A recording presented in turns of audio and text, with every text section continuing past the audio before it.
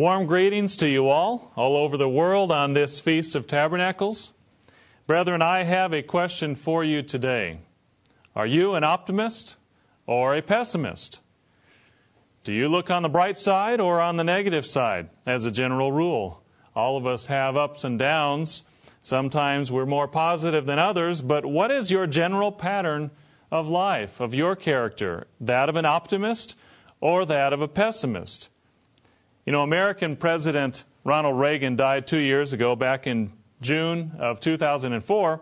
And I'm sure many of you in the United States and perhaps elsewhere as well saw at least some portions of the memorials given in his honor and the eulogies that were given that week when the whole nation was in mourning. There were some very remarkable things that came out of the eulogies. One of the things that struck me the most were the comments made by both friend and political foe about this man who so significantly changed the landscape of American politics. It wasn't about his policies, his acts, his administration so much. It was his optimism. His optimism. Former British Prime Minister Margaret Thatcher perhaps summed it up best in the opening sentence of her eulogy. She said, "In his lifetime, Ronald Reagan was such a cheerful and invigorating presence that it was easy to forget what daunting historic tasks he set for himself. He sought to mend America's wounded spirit, to restore the strength of the free world, and to free the slaves of communism." Cheerful and invigorating presence. Without fail, the words on the lips of commentators was that President Ronald Reagan restored hope, vision, and optimism to the United States. The author Francois Basile wrote about optimism and leadership when he said, "What truly distinguishes a leader from others is the ability to communicate this vision in such a compelling way as to attract followers who become excited about the vision and committed to achieving it." Napoleon declared that, quote, "The leader is a dealer in hope." A dealer in hope. Brethren, isn't that an interesting summation of the role of a leader? Continuing on, this author said, "To deal in hope, you must be able to package it, describe it, and sell it to others so that it becomes theirs.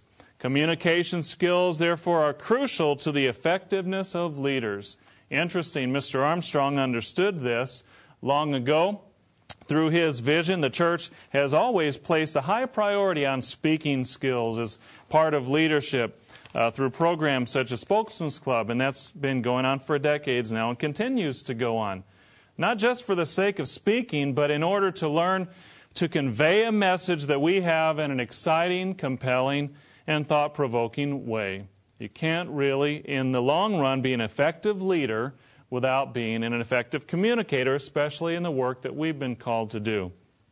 Going on, the author spoke of former President Reagan this way. He said, "Reagan was not just a good communicator, but was called, in quote, the great communicator." And we know that that's what President Reagan was called. Reagan was also described as an eternal optimist. Eternal optimist. The ability to convey that optimism through communication. These leaders recognized that was a shining quality in this American president. Brethren, how powerful is optimism in a leader? How important is the ability to communicate a vision in a positive and hopeful way? At the Feast of Tabernacles, how much are we learning to be optimists and to communicate a message of faith and hope?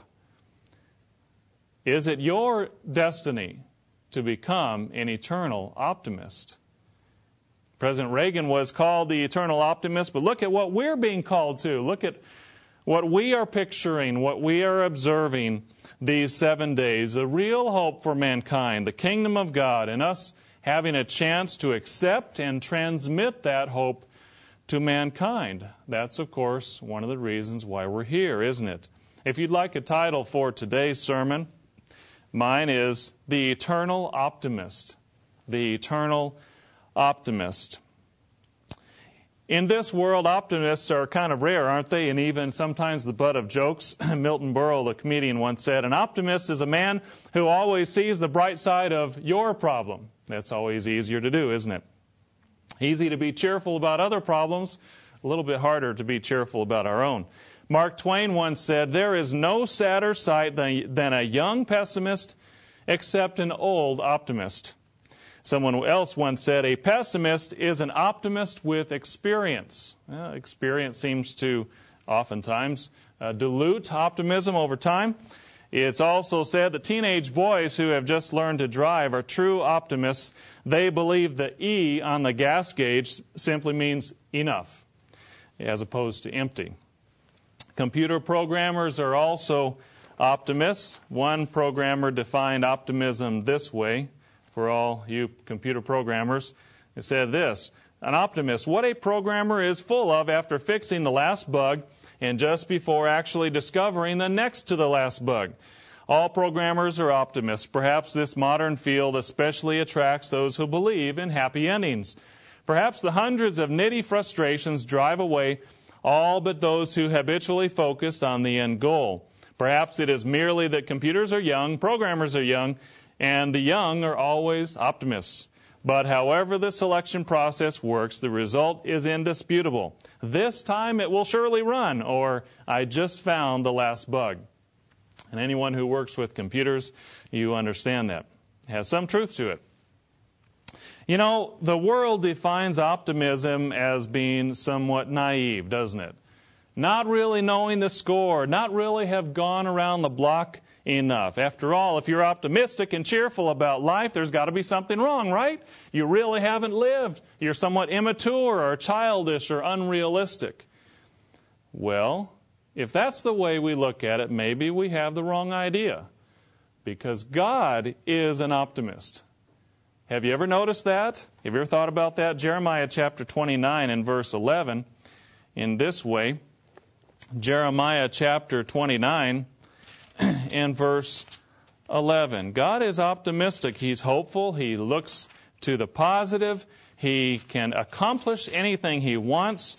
And of course, what He wants is the most hopeful and the most exciting plan that one could ever imagine. That, of course, is mankind becoming God. Jeremiah 29 and verse 11 says this: "For I know the thoughts that I think towards you, says the Lord, thoughts of peace and not of evil, to give you an expected end." God is optimistic about our chances of making it and succeeding. And that can make us pretty happy, can't it? That can make us optimistic. That can make us hopeful. He's not betting against us. His expected end is that we win.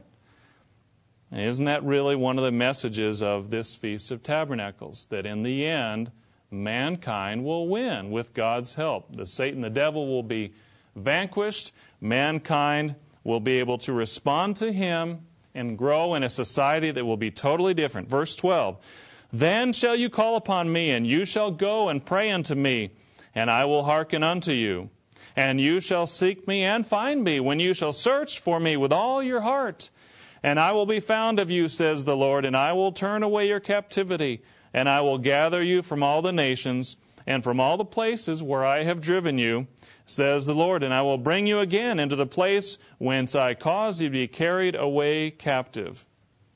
This is, of course, foretelling the story of national Israel coming back from slavery, the whole world really coming out of a time of war to peace. We know that's coming. The Feast of Trumpets points out the very dark time of gloominess and war and destruction, and yet the Feast of Tabernacles points to a time when all that will be over. We often talk about this at the feast, don't we? That we will be there to teach people in the future.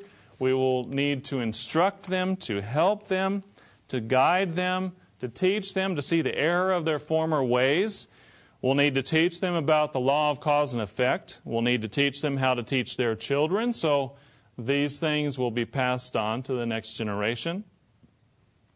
But what's the very first thing that they will need when we find people after the big Holocaust? After their captivity, after their enslavement? Imagine what their state will be. Will it be a long doctrinal discourse that will help them the most? Will it be a lot of technical and logical arguments? Will we first off explain first, second, and third tithe? Those sorts of things? Well, why not? Because they will have been shell-shocked. They will have been through war. They will have lost, many of them, their loved ones. They will have seen their children ripped out of their arms. They will have gone without food and water. They will have lived in fear for their lives every day. That's what prophecy tells us. So what do they need at that time? Well, they need food. They need water. They need shelter. But perhaps most of all, they need someone to tell them that everything is going to be okay. They will need hope. And you and I are training to be dealers in hope. That's what these days are all about. Jeremiah chapter 31 and verse 8. Notice Jeremiah chapter 31 and verse 8. Are you filled with hope? Am I filled with hope? Are we optimistic about our lives, about the future? Is that part of our character, part of our makeup? Yes, we all have ups and downs. Yes, there are times when we all have trials. But is optimism and hope for the future something that pervades us, something that fills us, something that comes out because it's in us through God? That's what we're training for. Jeremiah 31 and verse 8. Behold, I will bring them from the north country and gather them from the coasts of the earth, and with them the blind and the lame, the woman with child and her that travails with child together. A great company shall return there. They shall come with weeping, and with supplications will I lead them. You notice, how are they coming? At the beginning of the millennium, at the end of their captivity, we know the prophecy. It'll be the worst time of trouble of all history. People will come weeping and mourning, hurt and down with trials and difficulties, unspeakable, unfathomable, hard for us even to imagine. The worst time of all human history. The Scripture says how they will be led back home with supplications. That word supplications is interesting. It comes from the Strong's word 8469, which comes from a root word chanan, C-H-A-N-A-N. This root word means to bend or stoop in kindness to an inferior. Supplications, bending down to help someone in need. A superior, someone who has charge of this person, leaning down to assist someone under their care, lending an ear, providing a shoulder, a hand to help them up and help them on their way, perhaps, back from captivity. That will be very real at that time, won't it? The word chanan, C-H-A-N-A-N, goes on to mean to favor, to bestow, to implore, i.e., to move to favor by petition. In other words, this is the picture of a superior, someone who has charge over others, bending down to help someone they serve by imploring them. Now, what does imploring mean? Imploring means to beseech, to plead, to entreat, to beg. Do you see the picture? The saints who are resurrected in God's kingdom, helping people in the beginning of the millennium, will be entreating, will be gently pleading with people to follow us, to follow them. They won't know who to trust. You think about what they've gone through. They won't know whom they can look to.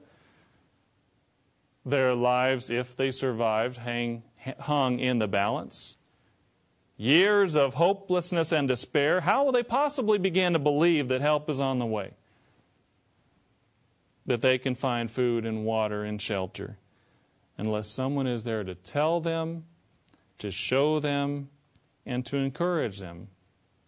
And it may take some convincing that they would dare to hope again after all they've been through. And to really believe that this time, this government will get it right after their experience. You know, right now, the United States is involved in conflict in Iraq.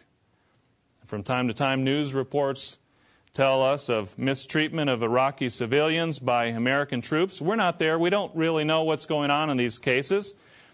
But some officials from the U.S. military admit that every time there is an incident of even perceived misconduct by Americans, it's a step back in winning the hearts and minds of the people because trust is eroded.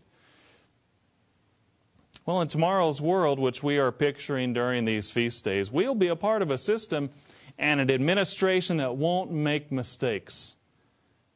That when we tell people that help is on the way and that we are there for them, after some time, they will understand and believe it, but it will take some convincing. We will start to restore hope, and that's an all-important quality. Verse 10, he says, "Hear the word of the Lord, O you nations, and declare it in the isles afar off, and say, He that scattered Israel will gather him and keep him as a shepherd does his flock. For the Lord has redeemed Jacob and ransomed him from the hand of him that was stronger than he. Therefore they shall come and sing in the height of Zion, and shall flow together to the goodness of the Lord, for wheat and for wine and for oil and for the young of the flock and of the herd. And their soul shall be as a watered garden, and they shall not sorrow any more at all." Notice they're coming out of sorrow, they're coming out of heartache, coming out of difficulties, unspeakable calamities. "Then shall the virgin rejoice in the dance, both young men and old together. For I will turn their mourning into joy, and will comfort them and make them rejoice from their sorrow." It's a transition period, and we're going to be involved in that. Turning their sorrow into joy. What a tremendous message of hope and optimism that we find here in the Feast of Tabernacles. Verse 16, "Thus says the Lord, refrain your voice from weeping and your eyes from tears, for your work shall be rewarded, says the Lord, and they shall come again from the land of the enemy. And there is hope in your end, says the Lord." God says and will say to Israel and to the whole world, there is hope in your end. It will work out. And you and I will be the specific ones delivering that message and telling them and lifting them up and helping them on their way as they make their way back to their homeland. Now that's what optimism is about, isn't it? That everything will work out in the end. What an awesome opportunity it is for you and I to be entrusted with this mission. So how important will it be that we, who are the emissaries of God, representatives of His kingdom and government, are filled with hope ourselves and vision and optimism? Not just a Pollyanna, not being unrealistic, not "don't worry, be happy." I don't think the song "Don't Worry, Be Happy" will be the theme song of the millennium. That came out a number of years ago. No, there will be real problems, but those real problems will have real solutions, and those solutions will work out. And the positivity and optimism and hope will begin to grow and grow and spread, and others will tell to others what's going on, how things are working out, and it will be a wonderful thing. We find that. Isaiah chapter 35 and verse 1. Isaiah chapter 35 and verse 1, and we can be a part of that. If we are taking on God's mind right now, if we are learning to have that kind of optimism and excitement and hope and positivity in our lives now. Isaiah chapter 35 and verse 1. "The wilderness and the solitary place shall be glad for them, and the desert shall rejoice and blossom as the rose. It shall blossom abundantly and rejoice even with joy and singing. The glory of Lebanon shall be given unto it. The excellency of Carmel and Sharon, they shall see the glory of the Lord and the excellency of our God. Strengthen you the weak hands, and confirm the feeble knees. Say to them that are of a fearful heart, be strong, fear not." You notice our job is going to be, especially at the beginning of the millennium, is to strengthen those with a fearful heart. Strengthen those and help those who have gone through this calamity. that things are going to work out. Things are changing. It's not going to be the same. It's going to be different this time. That God Himself is in charge, and they won't believe it at first, perhaps. But you and I will be there to coax them, to plead with them, to beseech them, to implore them to follow. And over time, trust will be built. They will see that this government works and can be trusted and is there for their hope. Strengthen the weak hands. Be strong, fear not. Behold, your God will come with vengeance, even God. With a vengeance He will come and save you. Verse 12, and the ransomed of the Lord shall return and come to Zion with songs and everlasting joy upon their heads. They shall obtain joy and gladness, and sorrow and sighing shall flee away. Again, who's going to encourage them, brethren? We know the pattern. God works through other people, doesn't He? He works through other beings. The whole substance of the plan is that He will work through people who have yielded themselves to Him, who have become the resurrected saints, resurrected God beings in the kingdom, and He will work through them to teach others. So who's going to convey this message, to encourage them, to lead them, to comfort them, to talk to them, to tell them everything will be okay? Well, it'll be the representatives of God in Christ. Because that's their message. That's the message of God. That's how He thinks. That everything is going to be okay. That's the message that He wants to communicate. If you think about it, the Father and Jesus Christ are dealers in hope, aren't they? And they want us to be on their team so we can be dealers in hope as well. Isaiah chapter 52, notice. Isaiah chapter 52 and verse 7. Isaiah 52 and verse 7, how beautiful upon the mountains are the feet of him that brings good tidings, that publishes peace, that brings good tidings of good, that publishes salvation, that says unto Zion, your God reigns. Now, this isn't saying that we will have especially beautiful feet.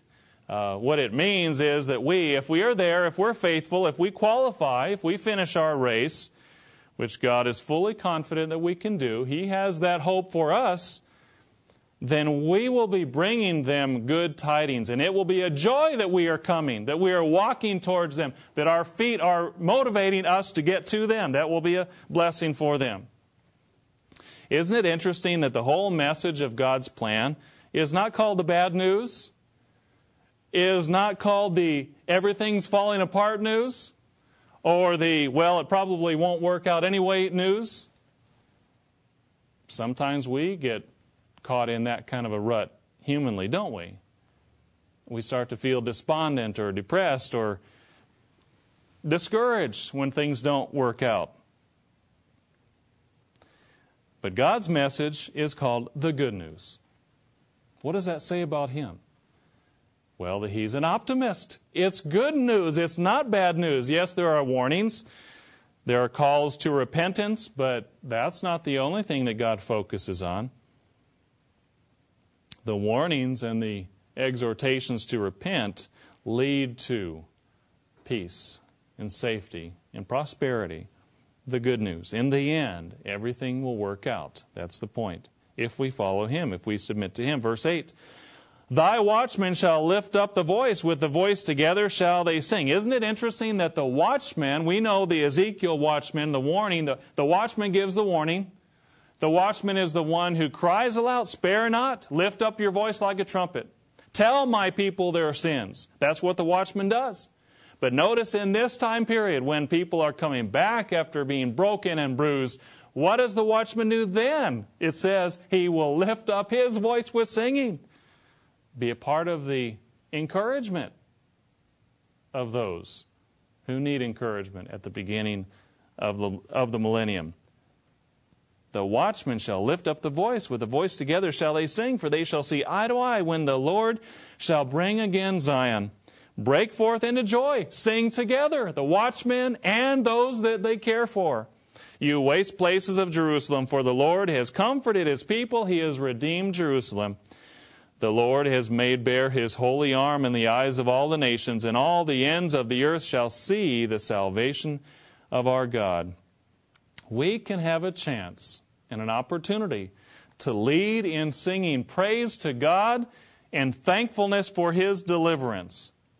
That is, if you and I continue on our path of walking with God, of learning to be eternal optimists in His way, in His government, in His system, in His church, as He is an eternal optimist. He really is the ultimate eternal optimist, isn't He?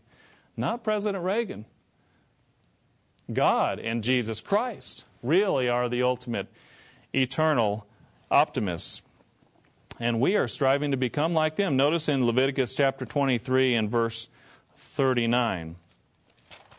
Leviticus chapter 23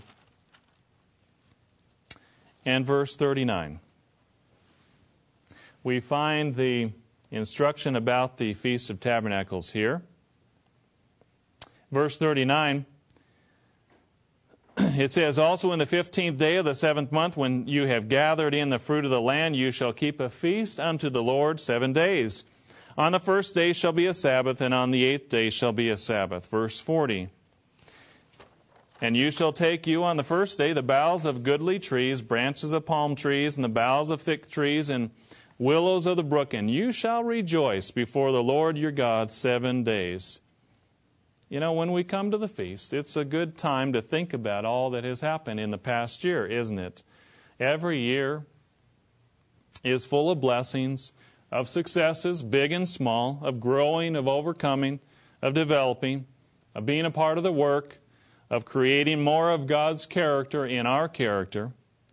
It's been a good year for all of us, many if not most of us, when we look at God's blessings He's given us. And truly, if we look at the spiritual blessings, even if we have had physical trials, it's been a good year for all of us. If we have grown, if we have developed, if we've been walking the path that God gives to us.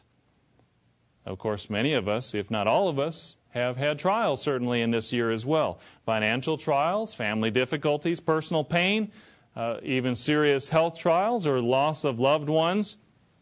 And of course, it seems that sometimes trials heat up just before the holiday season in the spring and the fall, almost as if Satan is trying to distract us from keeping our focus on something important like the holy days, right? Something exciting, something optimistic, something with hope. He wants us to get our minds off of that. He wants us to get our minds off the plan of God, the hope of mankind, the very source through God's Spirit of the optimism and vision in our life. And of course, that is detailed in the holy days. And that's why it's so important that we are here, so we can get refocused. No matter how hard Satan has tried to weigh us down and get at us and confuse us and distract us. Even for those of us who can't get to the feast, can't attend the feast for some reasons, health reasons or others, might be watching this at home right now. You know, it's still crucial for you to get focused on the optimistic message of these days, even if you're not at the feast yourself. The feast is a time to rejoice, isn't it? It's a command to rejoice, to look on the positive, to be appreciative for our blessings, for the positive things in our life. It's a command to prepare to spread that message of joy to others in the kingdom. It's a lot about optimism. You know, you think about the message of the Feast of Tabernacles and the millennium, there's all kinds of things that are optimistic about it, isn't it? Growth of the economy, every man sitting under his vine and fig tree, men and women able to reach their potential without fear of war and violence, all people coming to know God and experience His power and have His mind. Tremendous blessings and growth and hope and optimism in the future. And to think that we can have a part in helping them to see that. What an amazing thing. Nehemiah chapter 8 and verse 1. Nehemiah chapter 8 and verse 1. But first, we have to become men and women of optimism ourselves, don't we? Again, it's not just being naive or unrealistic or inexperienced. It actually is becoming like God and to think the way He does and to have His hope and to have a real vision of the future and have that burning brightly in us. Nehemiah chapter 8 and verse 1. And all the people gathered themselves together as one man into the street that was before the water gate, and they spoke unto Ezra, the scribe, to bring the book of the law of Moses, which the Lord had commanded to Israel. Verse 2, And Ezra the priest brought the law before the congregation, both of men and women, and all that could hear with understanding, upon the first day of the 7th month. Of course, that was the observance of the Feast of Trumpets, which we observed already. Verse 3, And he read therein before the street that was before the water gate from the morning until midday, before the men and women, and those that could understand, and the ears of all the people were attentive unto the book of the law. And Ezra the scribe stood upon a pulpit of wood which they had made for that purpose. Verse 8. So they read in the book in the law of God distinctly, and gave the sense, and caused them to understand the reading.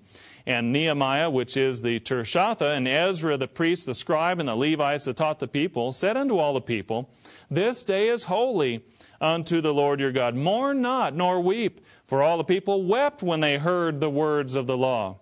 Then he said unto them, Go your way, eat the fat, drink the sweet, send portions unto them for whom nothing is prepared. They said, This isn't a time of mourning, this is a time to celebrate. This is a time to be happy, to eat and drink and fellowship and share time with brethren and invite people over and be invited over. Sounds a lot like the feast, doesn't it? Now, is God against mourning? Is God against being sad when we're hurt or in pain? Is He saying just bury your emotions, don't feel them, don't let them out, just squelch them? No, of course not.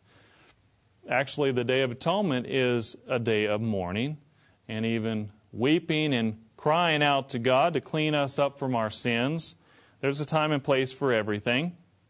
What He's saying is the Feast of Tabernacles is the time to rejoice and celebrate. Verse 10, Then he said unto them, Go your way, eat the fat, drink the sweet, and send portions unto them for whom nothing is prepared. Now, why do we celebrate? Why are we happy at the Feast of Tabernacles? Is it just because we're eating and drinking? Is it just because we're spending time with each other? Is it just because we are sharing in our blessings? Well, let's read on. For this day is holy unto our Lord. Neither be you sorry, for the joy of the Lord is your strength. It's not just the physical things. We know that. That's no big surprise. But sometimes we can get focused on the physical things at the feast. Why are we celebrating? Why is it a time of happiness and optimism and hope? He says right here, the joy of the Lord is your strength. God is positive. God is joyful. God thinks we can make it and thinks we can have a part in bringing all mankind along as well. And that's what makes us happy. That's what inspires us and gives us hope. That is our strength, our fortress, our defense.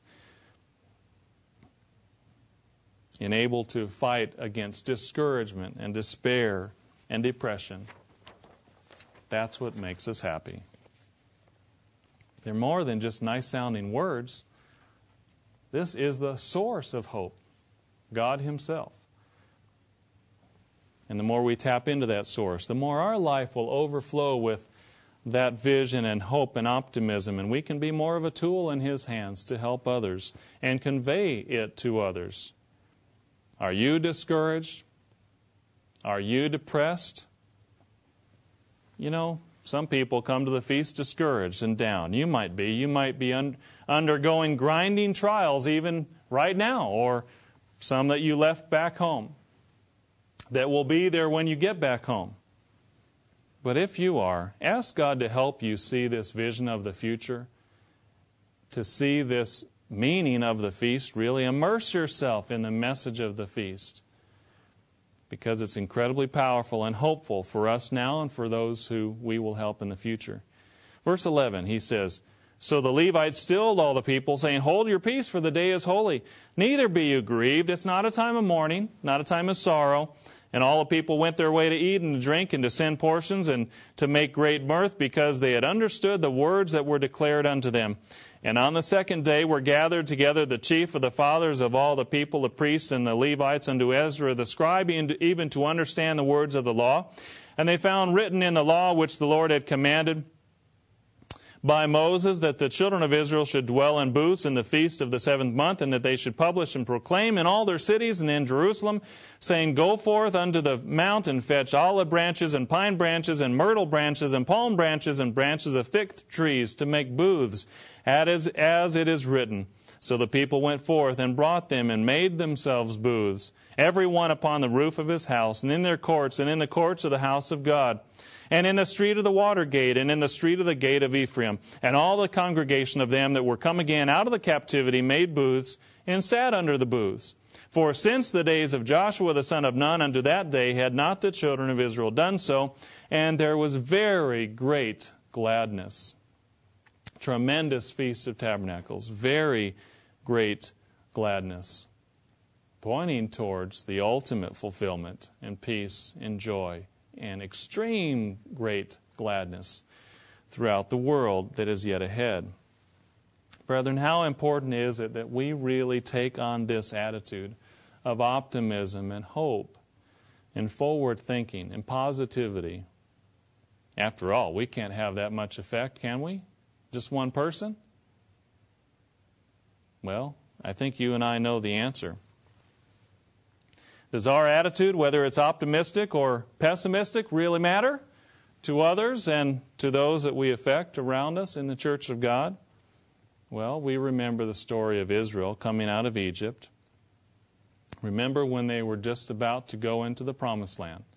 2.5 or so million people who were excited, who were thrilled about going into this new land that they had heard about, that they knew would be a tremendous place to raise their families, to grow, to expand as a nation, to grow in population. You know, their optimism was dissipated by the report of 10 men.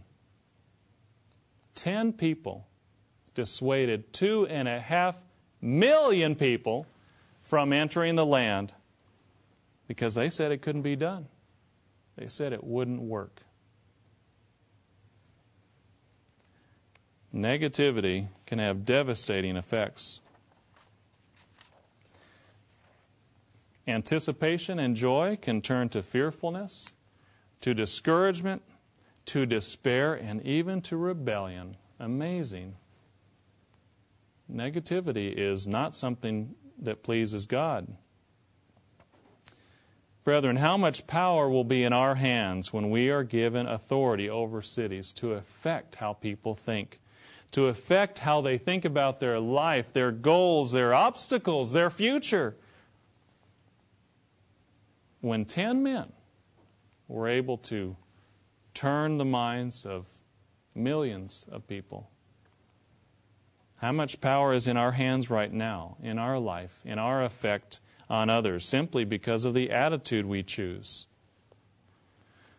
Attitude has power. Negative attitudes have power, but so does optimism, especially when motivated and driven by and empowered by the Holy Spirit.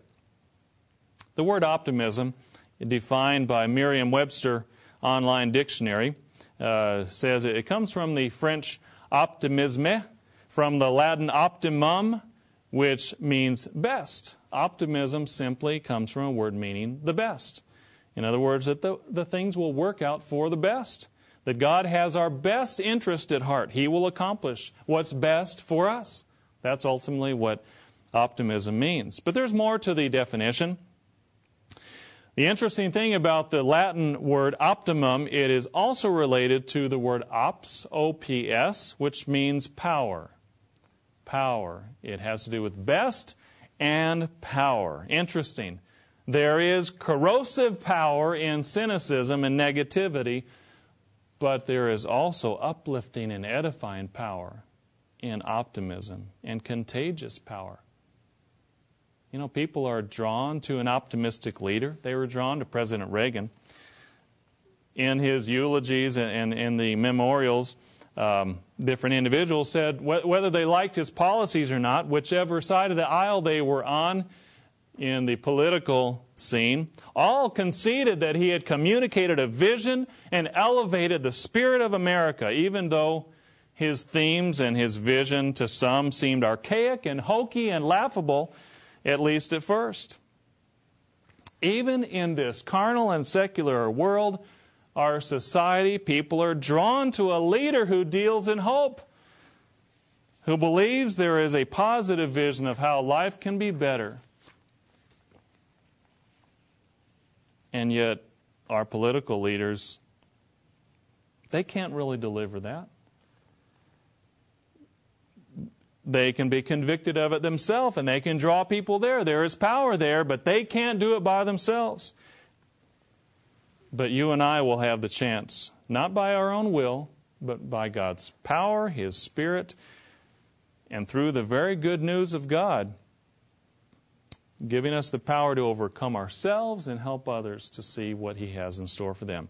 Again, brethren, how much can that be accomplished now and in the future if we tap into it? Is that not why we're here? To foretell of that time and to prepare for it now. Perfect time now that we're observing the Feast of Tabernacles to think about it, prepare for it, make some goals, think about our life, think about our attitudes, our character, how we can grow in optimism, real optimism, both for ourselves and those we serve. In the time remaining, let's talk about some strategies we can use to grow in this direction.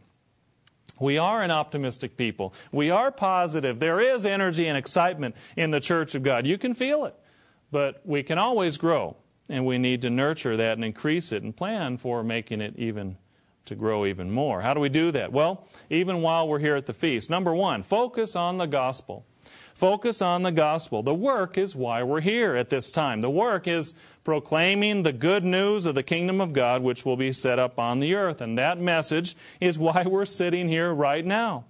We're actually walking through the good news of the gospel as we gather all over the world. And the more we think about that and ponder it and focus on it and pray about it, the more it will really affect our thinking, even while we're here at the feast. You know, the little inconveniences, our mate not hanging the towel upright or not squeezing the toothpaste out right, or the little things that bug each other while we're at the feast, they don't seem all that important when we really think about the big picture, right? The good news, why we're here, that we're walking through the great plan of God.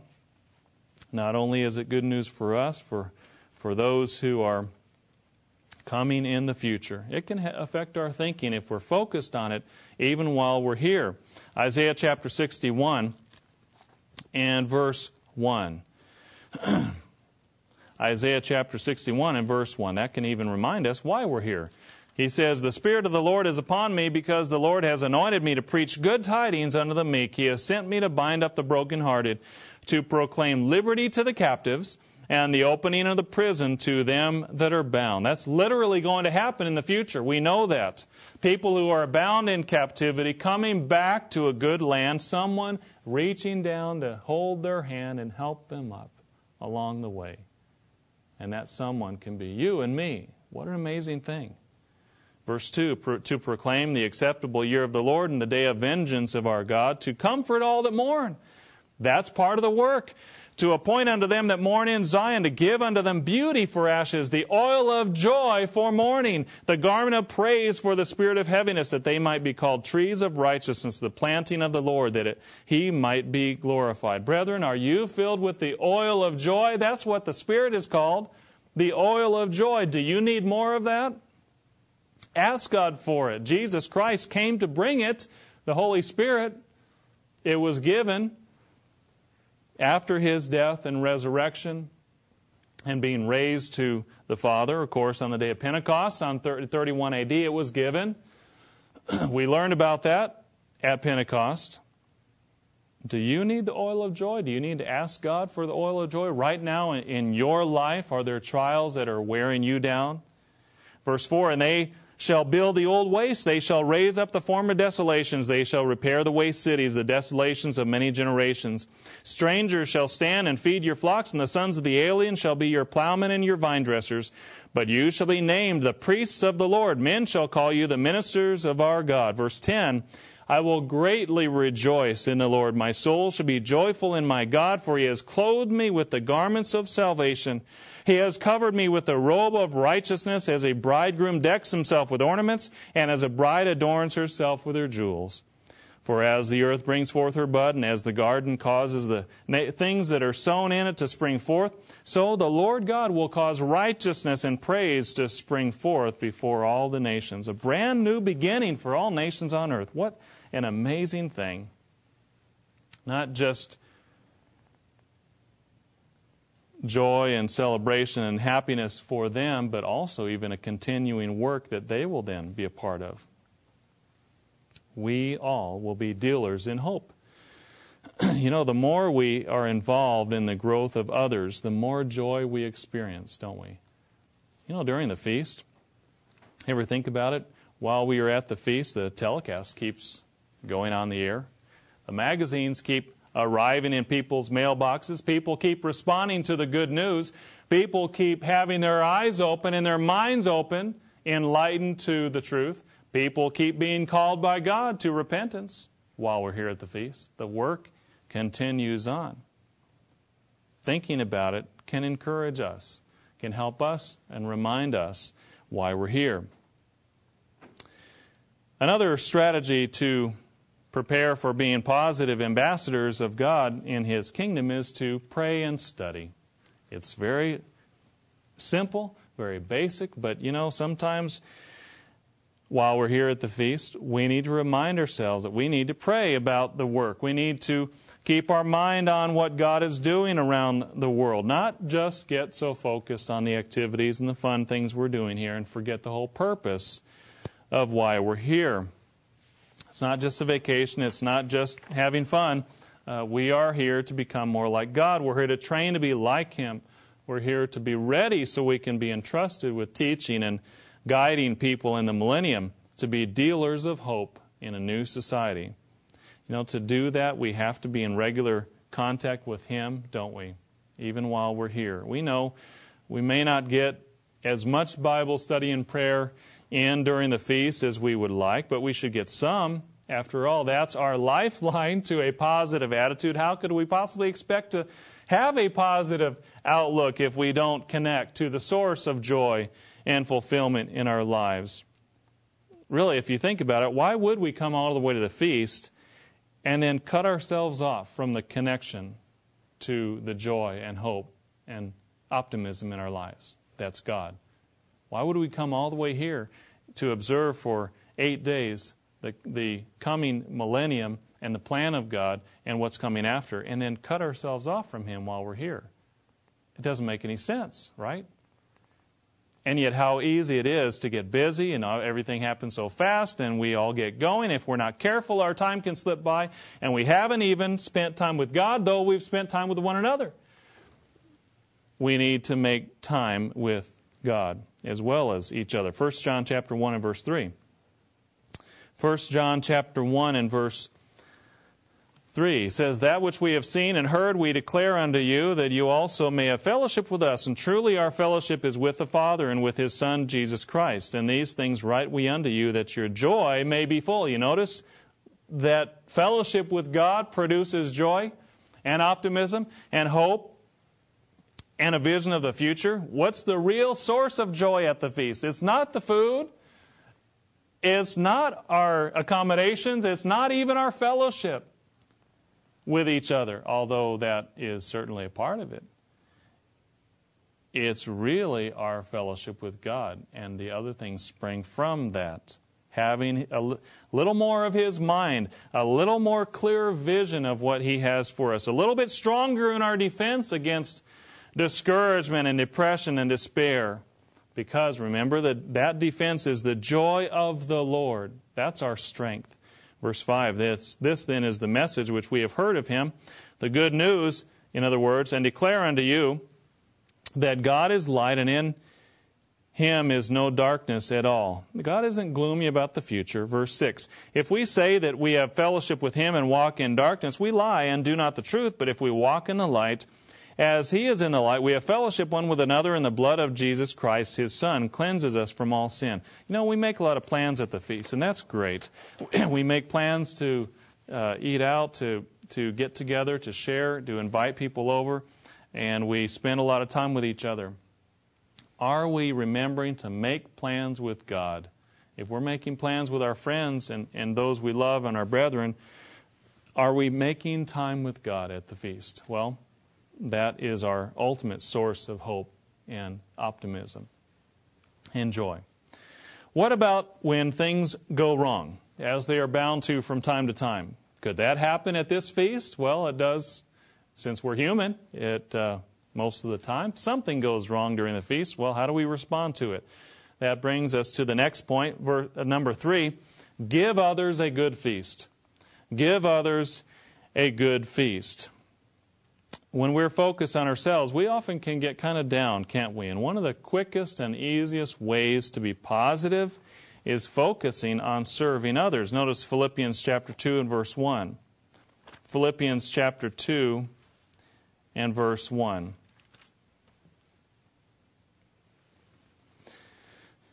It says, if there is any consolation in Christ, if any comfort of love, if any fellowship of the Spirit, if any bowels and mercies, fulfill you my joy, that ye be like-minded, having the same love, being of one accord, of one mind. Let nothing be done through strife or vainglory, but in lowliness of mind let each esteem others better than themselves.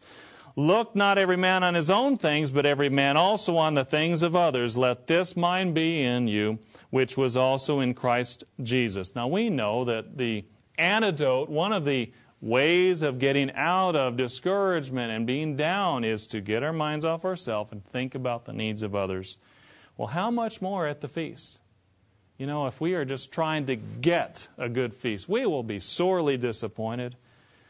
But if we get our minds off ourselves and focus on the needs of others, especially when things go wrong, we're going to be a lot happier. We'll be following in the footsteps of Christ, who set that example, and we'll be striving to have His mind. How are you going to serve at the feast? How are you serving this year at the feast? There are 1,000 different ways that we can serve at the feast. The crews that need volunteers.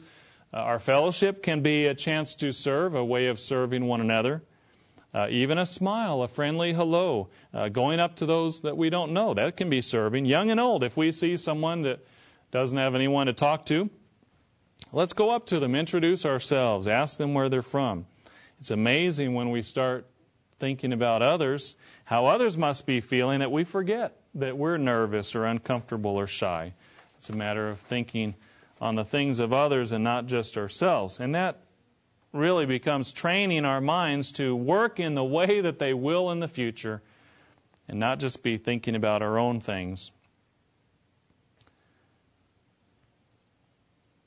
Number four, another thing that we can do to increase our positivity and prepare for being eternal optimists. Number 4 is solve problems constructively. Solve problems constructively. It's inevitable that some things will go wrong. Perhaps some things have already gone wrong already in this feast. What do? Well, we don't lie and say that nothing's gone wrong when it has, but we seek to solve the problems constructively. You know, especially towards the end of the feast, as we get a little tired, we're living in close proximity with one another. We can even get a little impatient with one another. What should we do? Well, we need to first get our sleep. You know, it's hard to be positive when we're tired. General Patton said, fatigue makes cowards of us all. It doesn't do any good to be staying up late every night during the feast if we can't stay awake during the sermon the next day, or if we're getting grouchy the next morning, right? That's one way to head problems off before they happen. So we need to get our rest. One minister years ago in our former association sang this song at the feast during a sermon, and I'll sing it to you. He says, You can't be a grump at the Feast of Tabernacles. You can't be a grump at the Feast of Tabernacles. No, you can't be a grump at the Feast of Tabernacles. But you can be happy if you want to. I won't sing it again. You get the gist. What happens if we, despite our best efforts, we have conflict? You know, ultimately, it is up to our decision to be happy at the feast. We do have the power to be positive. We do have the power to forgive one another if something goes wrong. It's called forgiveness. It's called looking on the bright side. It's called being positive. It's called being optimistic. It's called giving each other some slack, as we say. Notice in Luke chapter 23 and verse 33. Are you making the choice this year to be positive, to have a happy feast, to be optimistic? Luke 23, verse 33, it says, when they were come to the place which is called Calvary, there they crucified him, Jesus Christ, and the malefactors on the right hand and on the other on the left. Then said Jesus, notice this, Father, forgive them, for they know not what they do. In the midst of a horrible trial, the torment, the beatings, the torture, the humiliation, do you see that Christ did not allow himself to be given into a negative frame of mind, even under the most awful circumstances? He pitied those hurting him. He felt sorry for them, and he urged God to be merciful. What an incredible attitude. Now, how does that compare with the little things that happen at the feast? Can we forgive one another when little inconveniences happen? Well, we can. We can consciously choose to forgive one another, even if they've hurt us, even if they've offended us, even when harsh words are spoken sometimes, even when something inconsiderate is done. A key to success in solving problems at the feast is simply choosing to forgive. You know, forgiveness is a way to be optimistic. It really, even by definition, includes the fact that we are optimistic about that person making it too. That we're not holding what they did to us against them. We see they have value. We see they will be in God's kingdom. We see they have potential. We see they are growing. You know, we need to make consciously the effort and choice to forgive whether people apologize or not. That's exercising tremendous optimism. It is a first step towards solving our problems. Parents, give your gift the gift of optimism in solving problems. You know, that's what we're training for, to spread optimism to others. I know what it's like to grow up in the church and not being able to play sports on Friday nights, games on the Sabbath, you know, but I will always be grateful that my parents helped us to see beyond that game or that season or that school year to what God was offering us or moving in the ministry. Growing up in the church, our family moved around from time to time. But I will always be grateful that they taught us, our parents, by their example, to look at these things as opportunities, not as obstacles and adventures and new places to go and new people to meet. Yes, it was hard. Yes, there were difficulties involved. But it's a priceless gift when we teach our children to be optimistic, be realistic, but optimistic as well. You know, we're going to be teaching our children, so to speak, those that we work with in the kingdom, in the millennium, and in a sense they will be like our children. We will watch them, we will feel for them, we'll sorrow with them, we'll grow close to them, we'll be happy at their successes. We'll really be teaching them like our children. And isn't that what we will be doing? Helping them to overcome their problems, helping them to forgive one another, helping them to be positive, even in trials. James chapter 1 and verse 1. James chapter 1 and verse 1. But we need to ask God for this mindset. It doesn't come naturally. His Spirit, the oil of joy, the strength.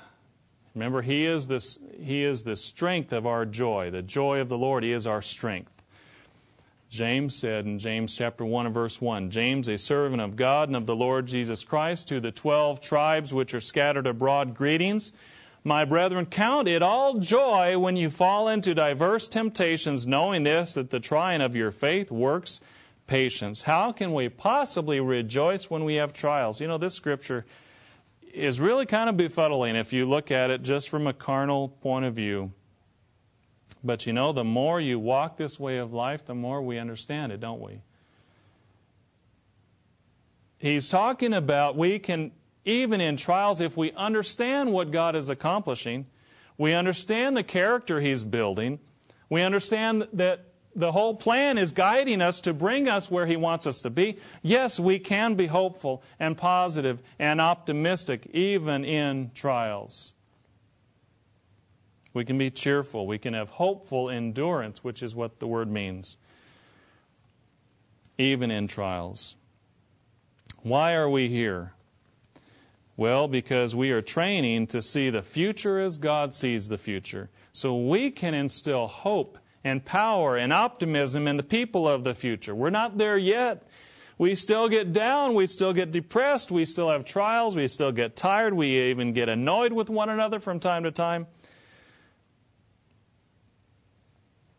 But we need what we are going to get here, what we are already getting here. That is a vision of the future, of the hope and the purpose and the positivity, the good news of the coming intervention of God on earth and the tremendous change in society that will come about and how we will be a part of it and what we need to do now to prepare for that. Hebrews chapter 12 and verse 1. Hebrews chapter 12 and verse 1.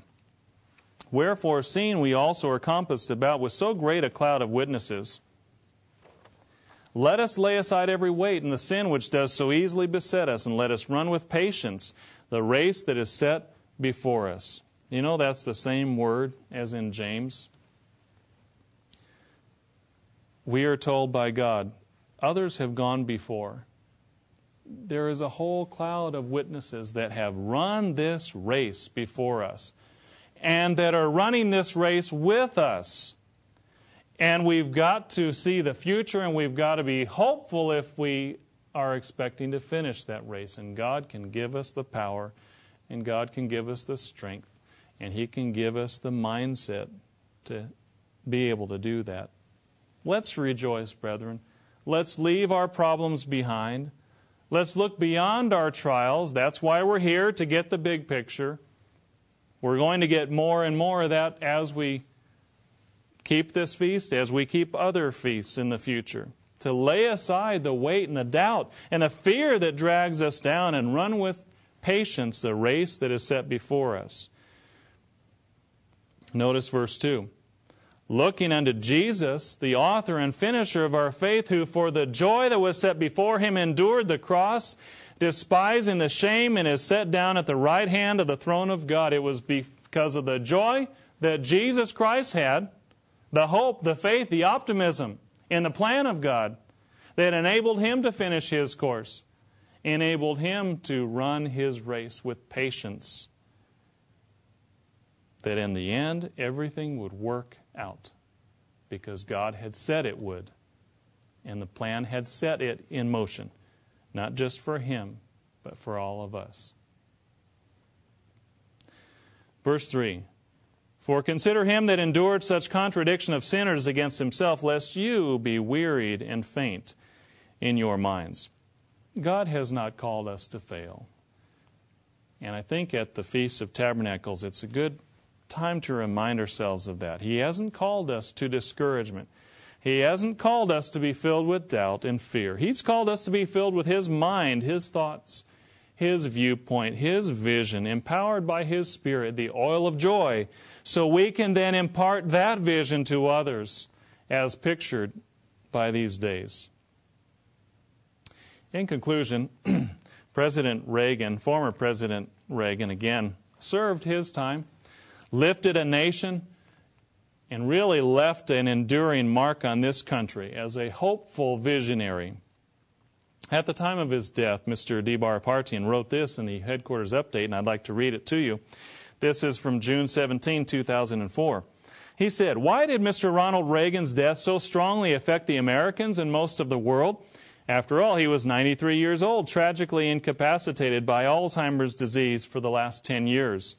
Nonetheless, practically every day last week, the American media devoted much time to Mr. Reagan reviewing his political career as a twice-elected American president and commenting particularly on his family life, on his way of coping with circumstances, and on his personality.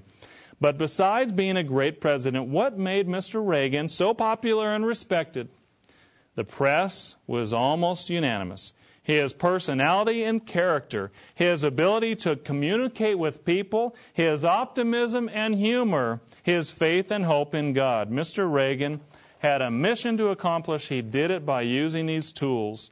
We too in God's church are called for a mission," Mr. Parthian goes on to say.